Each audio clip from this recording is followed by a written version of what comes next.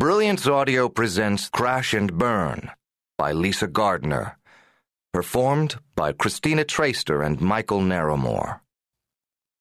I died once. I remember now, as much as I am capable of remembering anything, the sensation of pain, burning and sharp, followed by fatigue, crushing and deep. I'd wanted to lie down. I recall that clearly. I'd needed to be done with it. But I hadn't.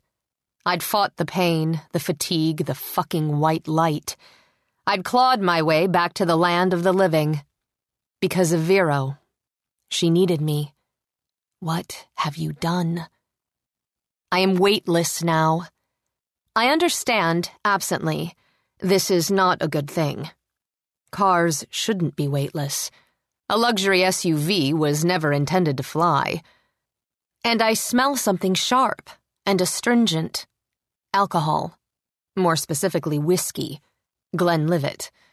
Always prided myself on drinking the good stuff. What have you done?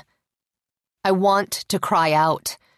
As long as I'm sailing through the air, about to die for the second time, I should at least be able to scream. But no sound comes from my throat. Instead, I stare through the plunging windshield, out into the pitch-black night, and I notice, of all things, that it's raining. Like that night. Before... What have you done? It is not so bad to fly.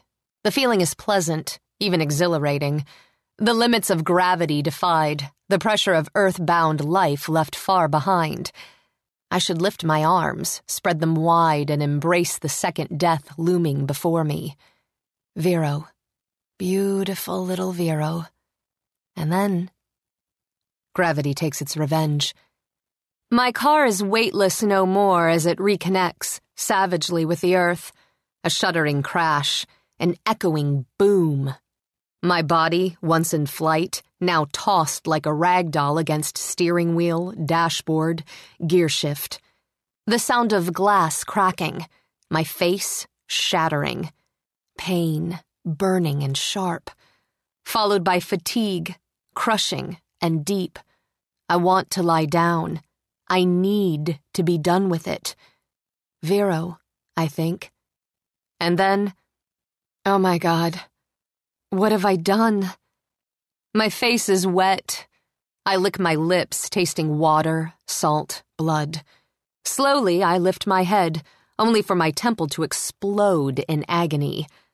I wince, tucking my chin reflexively against my chest, then rest my aching forehead against hard plastic.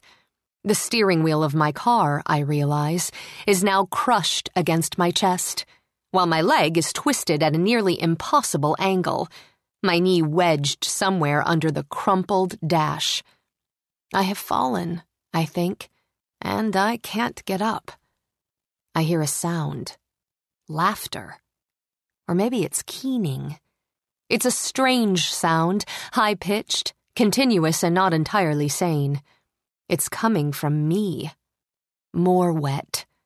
The rain has found its way inside my vehicle, or I have found a way outside. I'm not sure. Whiskey. The stench of alcohol is so strong it makes me want to vomit. Soaked into my shirt, I realize.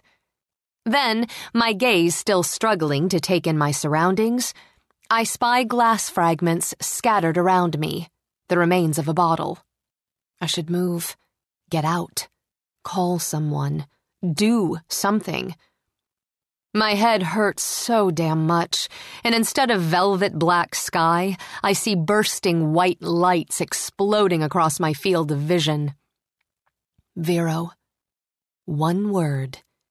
It rises to the front of my mind, grounding me, guiding me, urging me forward. Vero, Vero, Vero. I move, laboriously, the keening sound replaced by a soul-wrenching scream as I attempt to extricate myself from the driver's seat. My vehicle appears to have landed on its front end, the dash nearly crushed against me.